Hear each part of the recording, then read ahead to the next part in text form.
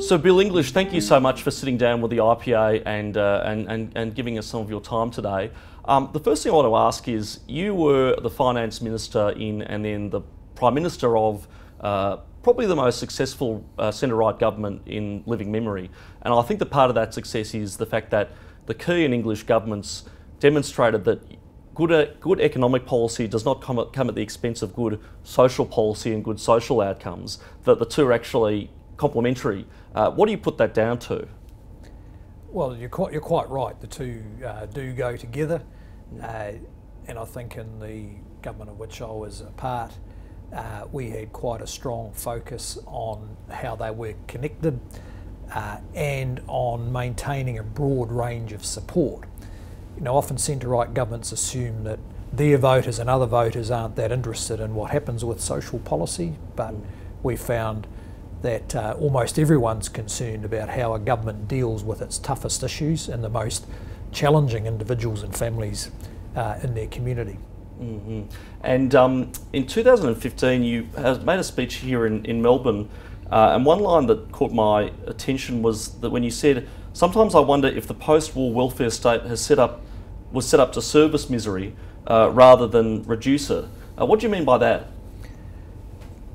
Well, if you look at how the incentives on the people who actually operate the machine, they are very often quite well-intentioned people, but it's not a machine that benefits from there being less to do.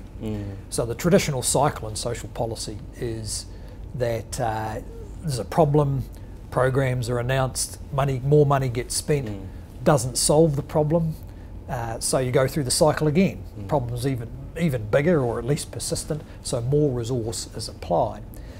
And it's a bit of a backwards way of thinking about it, isn't it? So if you've got a misery in your community, people want that fixed if at all possible. We want the best for our fellow citizens. Then we tend to reward the organisations where the problems don't get resolved, because not fixing it gets more resource, more growth, more jobs, more spending. So we spend a bit of time trying to rethink what the welfare state focuses on. And actually it should be focusing on reducing the misery, particularly for those people who are most disadvantaged. We talk a lot here at the IPA about the dignity of work and the importance of work, not just for its economic benefits and its benefits to the economy as a whole, but the importance of work in itself for individual people and the importance of getting people into work on a social and a moral level. What does that mean to you as somebody who, I suppose, got a record number of New Zealanders off welfare? I think you cut welfare numbers there by about a third over the lifetime of the Key and English governments. Well, it was significant. Bear in mind, it was in the context of a significant recession in 2009-10, and then an economy that grew pretty steadily and at times pretty strongly through a period of 7 or 8, 9 years. So, you know, the economic environment was good for getting people off welfare. But I think the real challenge is with those groups who have still no connection with work whatsoever, even in strong economies such as Australia's had now for 25 years. You'd think that everyone would have had a crack at a job by now in Australia, but it hasn't actually happened. And I think I've come to the conclusion that a lot of the way government interacts with people with no or very loose connection to work makes it harder for them. So, for instance, we put people on disability pensions and then pay no attention to them. Well, as the months go by, set and forget, as the months go by, they lose their social capacities, their connections, their motivation. That's all utterly predictable, but the welfare states let that happen for 30 years. Or other groups who are right out on the edge of the system, they avoid all government services, are deeply mistrustful of them for good reason. They're angry and dissociated, and that's because they get, one of the reasons at least, is because when government interacts with them, it does it in a way that undermines what small social capital or personal resilience they might have. And so I think there's ways that government can get a much better understanding of those groups of people that it's traditionally left on the sideline, and can get much more active about what it does with them. So one ethic that the Key and English governments brought to being in government was the idea of social investment as a mechanism for social policy. Can you talk me through a bit about what it involves and how that differs from welfare policy as we know it currently? Well, it's a toolkit for government just making much better decisions that are relevant to the people it pretends to support. And that means using toolkit that's much more readily available now. So data and data analytics can give you fantastic insights now, using longitudinal models like actuaries use for insurance. Enables you to see what happens to people over a lifetime. So someone can look like they're pretty low cost, you know, a young person on an unemployment benefit or on a disability benefit at the age of 21, they don't look, this year you just pay them that benefit and not much else happens, but actually they could be there for 40 years. And you can get a pretty clear picture of what makes it more likely that they'll stay for 40 years. And the principle of social investment says, well, let's do something about it now, and let's do more about it now, or with our highest risk children, who in our world cost $1 million before they're age 35. $1 million kids. $1 million kids, yeah. And it's not the $1 million that's the problem, it's the misery that represents, the waste of potential. Yeah. When you know that, it creates a lot more motivation to deal with what's actually quite a small number of children in our community and do it properly, you know, deal with their real health problems, put quite a bit more resource into getting them permanent homes where they're going to be loved and cared for. These are all things people want, but the toolkit, the traditional state social services toolkit's been too limited to make a difference for the hard cases. It's been a case, I suppose, of continuing to support people who've fallen through the cracks, but no mechanism to intervene early and to lift them out of poverty that is self-perpetuating.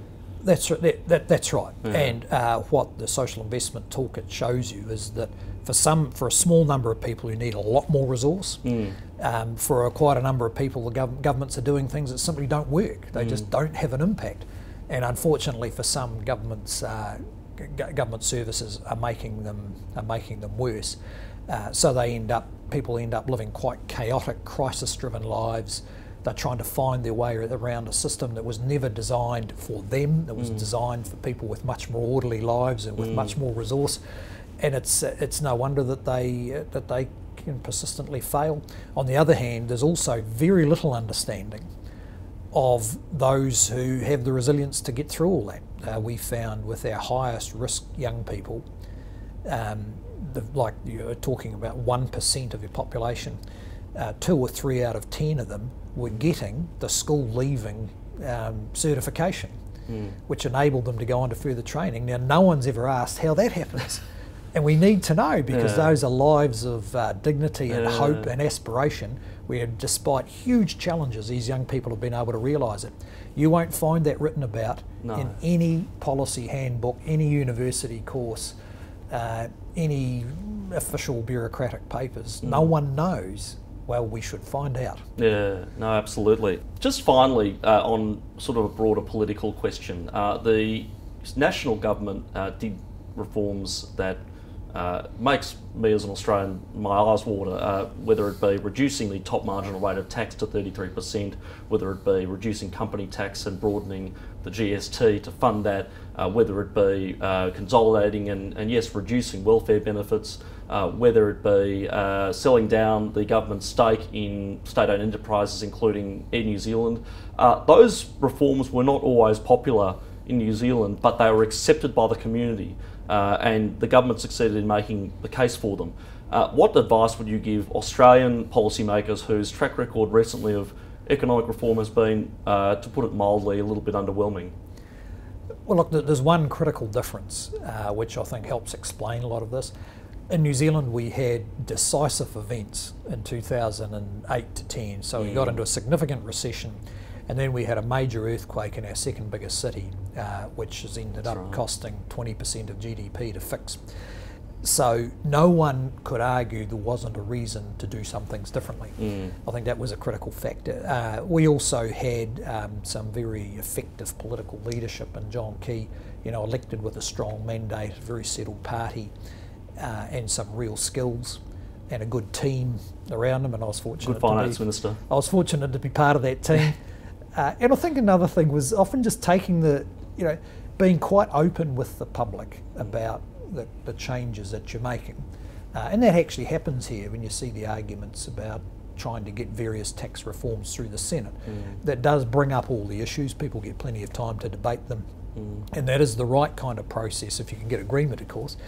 And we didn't have the complexity of the Senate.